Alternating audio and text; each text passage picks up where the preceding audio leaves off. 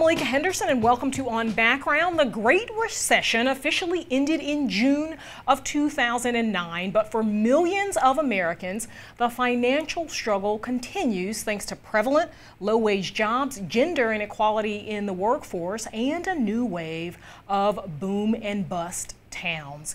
There are signs of larger hope, however. Today we learned that the U.S. economy grew at 3.6% in the third quarter of 2013, but that slowly rising tide has yet to lift all boats. Here to look at the post-recovery American landscape is Kilha. He's the Director of State and Local Fiscal Health at Pew Charitable Trusts.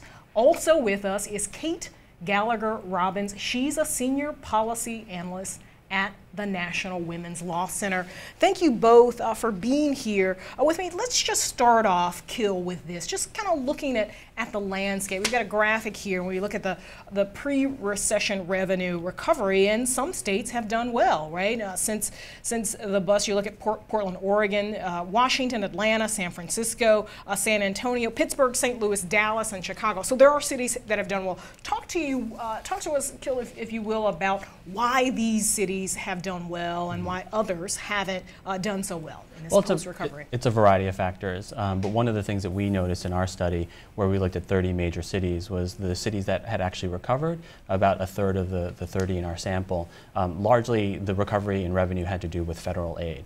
And underlying economic conditions, of course, but in the rest of the sample, about 20 of the 30 cities, they're still struggling and they haven't reached pre-recession revenue levels yet. And Kate, women, I mean, there had been some conversation as to perhaps women did better in this recovery than men did. We've got some stats here. Women make up about 50% of the overall workforce, but 80% of low-wage jobs, and the overall women's increase in low-wage employment over the last 3 years, 60%. Talk to me about how women have fared. Right, I think that's absolutely right. In some senses, women have done better in the recovery in terms of gaining back jobs. Yeah. But the question is what are those jobs, right? What are we looking at? And the fact of the matter is that these jobs are not so great. The 60% figure you cited, the idea that 60% of women's jobs that have come back are in occupations like waitressing, like childcare workers. Those aren't the kind of jobs that can support a family. Right. And I think that's an important part of the recovery for women, and unfortunately complemented by the loss of the public sector jobs, which we know Americans have lost hundreds of thousands of those. Teaching lots of cuts across these states. Exactly. Right. The state jobs and those are African Americans and women. Oh yeah, certainly are relied on. Kil, cities as sort of a bellwether and a leading indicator for states. Talk about the importance of cities. Well, cities are generally thought of as the economic engine for their states, but what we found was actually quite surprising. Whereas states had reached their revenue low points in 2009 and then had started to recover, cities didn't reach their revenue low points until about 2010 or 2011. So there's been about a 12 to 18 month lag. And that was them dipping into their rainy day funds and things like that. Well, in order to deal with those revenue shortfalls, they dipped into their rainy day funds, but also many cities enacted deep cuts. And one of the ways that they were able to balance their budgets was to actually cut employees. Okay. Obama has been talking about economic inequality, the growing wage gap. Yesterday, here is what he had to say.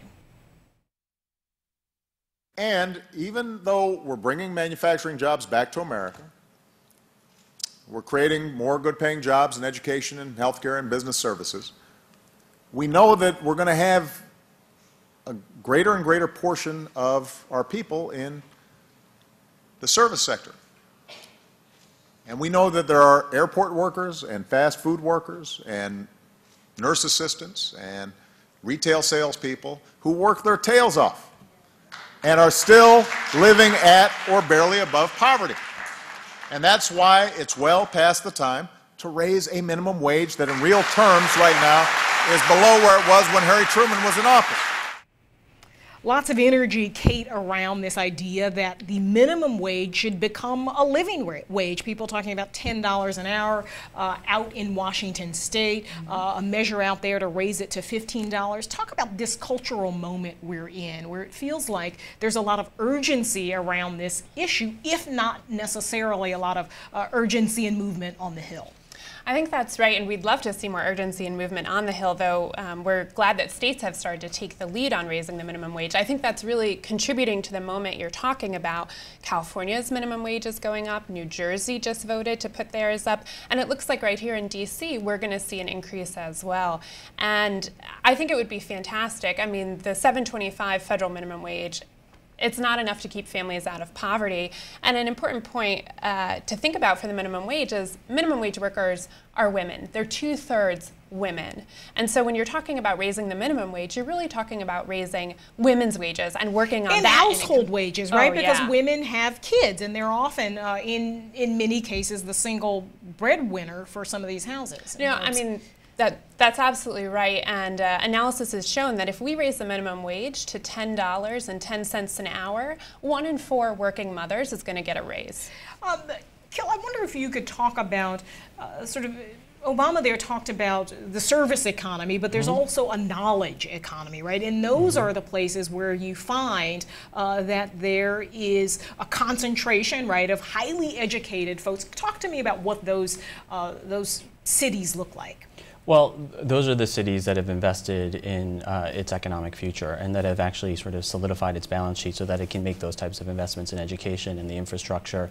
What we found was that many cities continue to struggle to essentially pay for those basic upgrades in roads and as well as the other infrastructure that facilitates the knowledge economy. As Kate mentioned, there were drastic cuts to teachers in the education system, and that's not going to hurt. That's only going to hurt states in the long run. Right now, they're struggling to basically restore some of those services that they cut during the Great Recession, while also planning for future downturns. Talking to Kilha and Kate Gallagher at Robbins about growing income inequality and some of the conversations going on around these boom and bust cities. You see in some of these cities, Kate, these knowledge centers. We're going to put up a graphic here. In Silicon Valley, for instance, the haves versus the have-nots. 1 in 5 ultra-wealthy Americans live there, and this is defined, the ultra-wealthy defined as a net worth above $30 million. I'm sure you guys understand that. But also in Silicon Valley, food stamp participation is at a 10-year high, and homelessness is up 20% since 2011. Yeah, I mean, I keep going back to this phrase, two Americas, and it's two Americas in cities, right? And in these places where very wealthy people living and there's no middle class. I think that's absolutely right, and that's why I think this discussion about the high-tech jobs juxtaposed with the low-wage jobs is so important, because you see what is happening to America's workforce, and the fact of the matter is the middle is disappearing. Yeah. You know, the kind of standard, you could get a good job, you could support your family, you could do what needed to be done. Those jobs are simply not there anymore, which is why we need to start raising wages, making sure people can live on their earnings, because as the president noted, these people are working their tails off out there, and they deserve it. Detroit, bankruptcy, they're going to be able to declare bankruptcy, and certainly has implications for other cities in terms of what the judge there decided. Also seems to me, when I think about Detroit, you just think of the end of an American way of life. I mean, certainly you think that there were all sorts of problems there, but Detroit was a city that was able to be a boom city because of these jobs where people who didn't have high school educations could still provide for their families. Yeah, I mean, Detroit is an icon for all the wrong reasons now. Back in the 1950s, it was one of the largest cities in America, and now with a population of just under 700,000, it's a city that's been on a steady road to decline. Essentially, bankruptcy was a measure of last resort for the city. It essentially ran out of any wiggle room and had no choice but to essentially declare bankruptcy. And now it's faced with a very difficult decision of, putting police officers in the streets, paying for school systems, or, in many instances, cutting pensions. Kate, what's your sense of what this means? You know, if you look across the country, and you talked a bit about women here, does this gap, this growing equality and income gap, mean something different for women, for African Americans, for African American women? I mean, talk to me about that. No, I think you hit the nail on the head, right? Because it's not just two different Americas, which it is, but it's who's part of which America, essentially. And, you know, women are definitely on the lower end. They're filling these low-wage jobs. They're poor, and it's worse for vulnerable groups of women. So single mothers. Women have 10% unemployment rate, something like that. It's really shocking. I mean, 11.5% last month of African American women were unemployed, and you know, that's a number that has just barely edged down since the recovery started. And so, you know, those women, particularly who used to be in public sector jobs, they're just not finding the employment. They're still looking, but they're just not finding it. Yeah, so 11 million people out of work, 7.3% unemployment rate. 6 in 10 people say they are nervous about their job status. I mean, what sort of solutions are there? Are there certain cities? I mean, we talk about these knowledge centers, but I imagine going from someone who is a low-wage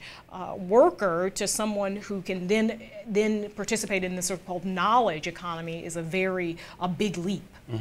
I mean, and that's where you might see some of the disparity between the revenue recoveries of particular cities. Cities, you know, in the short term, have very little control over, how, you know, influencing the economy. They have very little control in terms of their industrial mix over the short term, as well as the kind of what their labor market looks like. But they can start investing in longer-term solutions that essentially sort of create the conditions for economic growth by investing in infrastructure, making sure that they have a world-class education system and things of that nature.